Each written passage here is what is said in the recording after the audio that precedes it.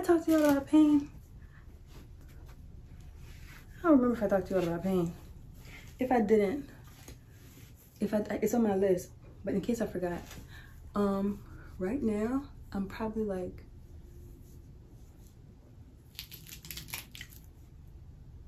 I got titties. This is the first time I'm seeing them.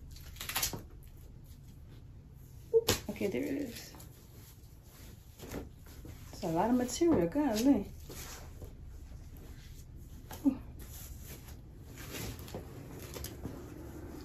Oh.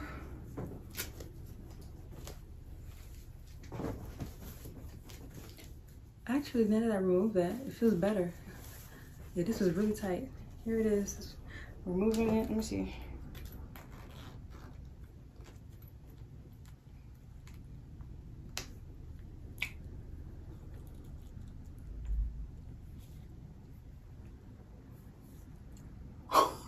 I can't believe it. I got titties.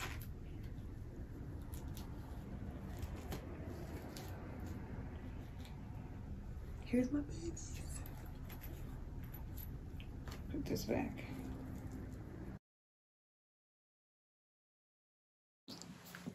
Hey guys, welcome to my YouTube channel.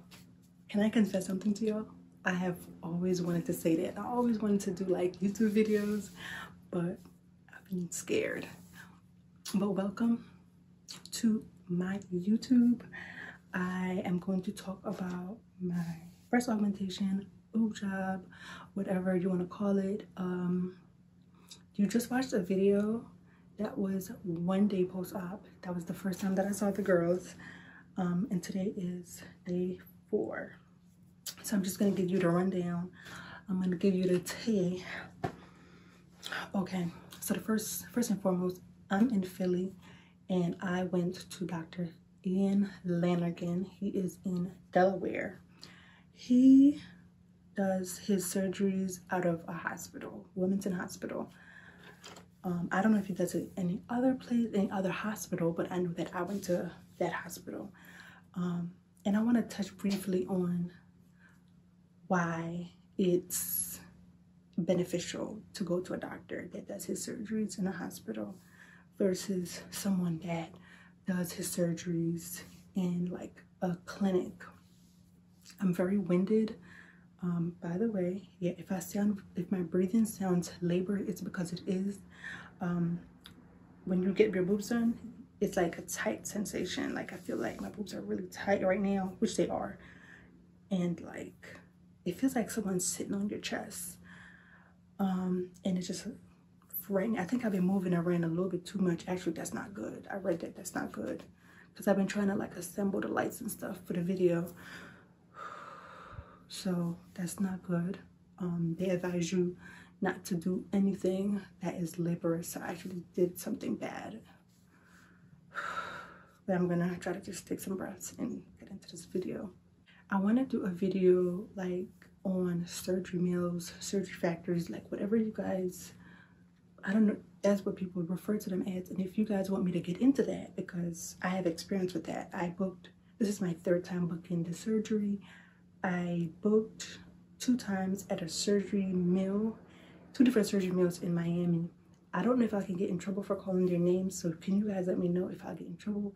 The first one is M blank blank Aesthetics in Miami. That was 2018. And then most recently I booked with AVA blank blank plastic surgery in Miami. And I'm so happy that I did not do it. I felt so comfortable with this doctor in the hospital. So if you want me to do like pros and cons, you know, to doing like the cheaper way in Miami, I can get into it. But like, I don't know if I can call their names and stuff, but I can definitely give you the tea on that.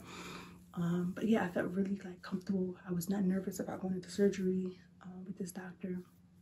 And let me tell you, if your doctor does his surgery in a hospital setting, let me tell you the benefit of that. Let me just off the bat. So before surgery, I signed this paper. It said, in the event that something goes wrong during surgery, do we have your permission to call a specialist to come and help you? That is especially important because just because someone is healthy. It doesn't mean that your surgery will go smoothly. Yes, it's an indicator that things might go well, but you just never know. And there's a story, I read this story when I was doing my research on boob jobs. This young lady, she was in America, not the DR, not Colombia. She had her operation here in America at a clinic. Basically, right as they were putting her under like the anesthesia, she became unresponsive. And this is my own conclusion, but I feel like the clinic didn't want like a bad reputation, so they didn't call an ambulance immediately. They just like left her there in the room. And by the time they called the ambulance, it was way too late. She was already brain dead. If you want me to relink that story, I can definitely do that. It was a popular story, so I can definitely find you the link. So I'm just saying, do your research, do your research, do your research. And I have some notes so I can stay on track, because as you can tell, I be going off and on. I got silicone implants, moderate plus profile. In addition to your surgeon, have a wish pick to know what look you want to have after surgery. That's very important, because you feeling confident in yourself and you being happy with your results is very important. So bring a wish pick to your surgeon. Now, let me add on to that. Just because you want your breast to look a certain way or you want something to happen, it doesn't mean that it might be possible. So let me give you my story. I have silicone. I want silicone because silicone feels natural. Silicone also is more so like if you want a more natural look, a natural feel, but also a natural look. I have moderate plus. When my breasts are completely healed, they're going to look like just regular nice titties, and I'm going to have side boobs. If you want the breast that has like a lot of cleavage, opt for saline. Or if you want that cleavage plus a natural feel, there's this thing called high profile and ultra high profile silicone.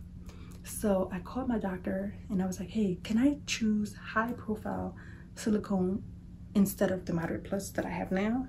And they agreed. So the day of surgery, my doctor came and he was marking me up before surgery, and I was like talking to him about everything because I had concerns, and he was like, listen, you're young, that's one, and you don't have any kids. That's important. So as you age, your skin loosens up. And also, if you haven't breastfed, your skin is a little bit tighter. Whenever you breastfeed, it loosens the skin. So he warned me. He said, if I put the high profiles in and it stretches your breast too much, I am not doing it. Like, so when I came out of surgery, I was like, oh my God, what did I get? Because my breast was like, as you saw in that other video, my breast had like the bandage. So they gave me my breast implant card. By the way, when you do your surgery, they give you a card and it tells you all the information about your implants. I think the implants have like codes and stuff on them. So the card has it. I should have brought the card with the video, but it's just a little card. I checked my card after surgery and I ended up with the moderate profiles.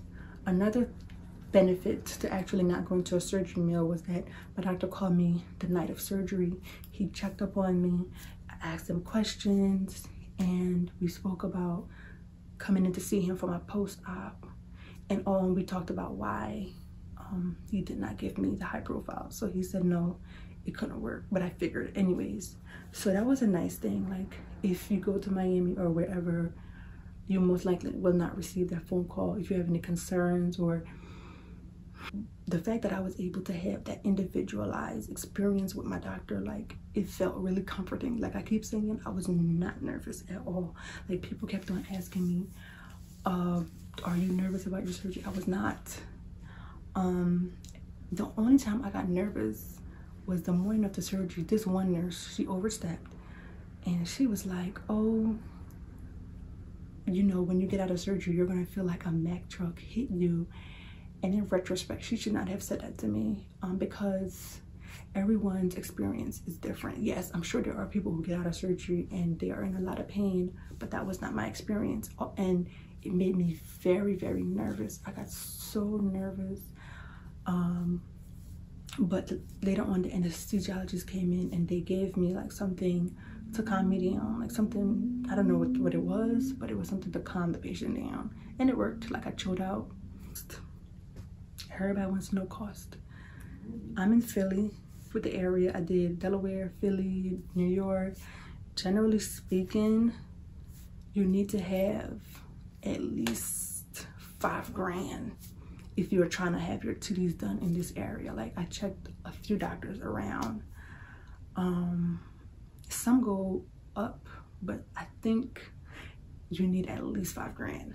So this doctor, his saline is around $5 grand, and I keep touching my breasts because I was moving too much. Now they're irritated. But saline is 5 and silicone is 6. I'm gonna put the doctor's information down below. If you call any doctor, they're gonna want so the first thing is a consultation. After you have your consultation, then if you book with the doctor, I think the consultation goes towards, it depends on the doctor. Some doctors, the consultation goes towards entire surgery. They waive the consultation. Some doctors, it's like a separate fee, 100 to secure the date. That's all I know. When I went to my consultation, I didn't pay anything at that moment because I wasn't sure. I was still like looking around. So when I finally decided to come back to this doctor, I just paid the $500 and I secured my date. By the way, my whole process was a 2-week process. So this is week 2. So let me do a backtrack. So 2 weeks ago, I called the doctor when I was pretty sure, and I asked for a date. We ended up with October 27th. That next day, I dropped my $500 off, and then the following week, I had pre-op. This is going to look different for everyone, depending. Like if you schedule your surgery like a year out, obviously this will not, your pre-op will happen like way out. But if you schedule like a date like mine, like the whole thing was a 2-week process, it's going to happen quickly. So I paid my $500 to secure my date. The next week, I did my pre-op. So you do your labs at pre-op and you get on implants to see which one you like. What else do you do at pre-op? You sign papers, you take photos. So that's your pre-op. I don't have much medically wrong with me, but if you have medical conditions, you're high risk for different things, you are going to have to get medically cleared. So be prepared for medical clearance. If you guys want me to do a video on anemia, I am anemic and I had to raise my hemoglobin level for surgery. If you guys want me to do a video on how I did it, and I can show you guys what I did. What else is important for you guys? The day of after surgery. Pain. I wouldn't describe this as pain. It's really tightness. Like it feels like just tightness. I got prescribed Percocet, and this is day 4, and I've only used 3 of the Percocets. And yesterday, I didn't really need to use the Percocet. It wasn't necessary. I just used it because I felt like my right boob was really irritated, like it was really annoying me. So I took the Percocet. I've been taking Arnica. Arnica is everywhere. A-R-N-I-C-A. Arnica is available everywhere. I got mine off Amazon for $15. It's these little tiny pellets. You put it underneath your tongue and they dissolve. You take it 3 times a day. And Arnica isn't just for pain. It's for swelling, bruises, and it's recommended that you start taking it like 1 or 2 days before surgery. So get you some Arnica. It's natural. It doesn't interact with any drugs. It's a great investment. I have been looking at my breasts, like the video that you saw before, like they were really high up. My left boob is starting to drop. Like I took my bra off last night, and I'm wearing this bra again because the surgical bra that my doctor had me buy, it's been rubbing against my incisions. By the way, my doctor went underneath. That bra has been like rubbing against and irritating my incisions, so I had to take it off and put this one back on.